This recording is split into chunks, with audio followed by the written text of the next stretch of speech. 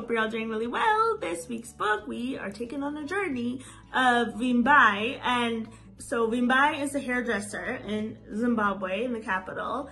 And so we're introduced to her, and we have a little bit more of an understanding of what life was like for her as a hairdresser in Zimbabwe. This story, with the way that it's laid out, it really helps, the reader understand what life was like. So the biggest takeaway for me that I have from the book is that there is no one story. Because a lot of times when people are discussing and acknowledging situations, they tend to look at it as a whole. Whereas this book, you're really kind of able to have an understanding of what life really was like for, somebody like a hairdresser doing some of the things that were happening at that particular moment in time. And the other thing too, this book really helped me realize is that there are a lot of people out here that are suffering in silence.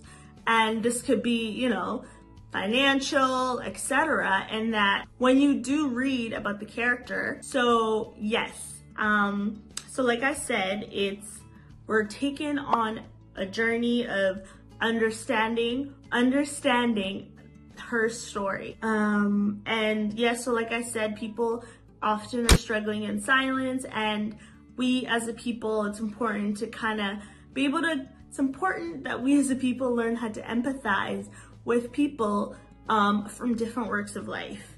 So the other lesson is that a single story is often ignored. And for example, we tend to look at life as a whole, and it's important to kind of see the little pieces of a society, which is what I was able to get from this book. And what I also really like is that the book really places that focus on people whose stories are not often talked about, right? It would never even cross my mind to think about the life of a hairdresser in the situation that she was in, right? We often, think about, teachers, etc., where it's like, there are other people and other careers that are affected by situations. So yeah, on that note, thank you so much for watching the video. Please don't forget to like, comment, subscribe, and as always, to be continued.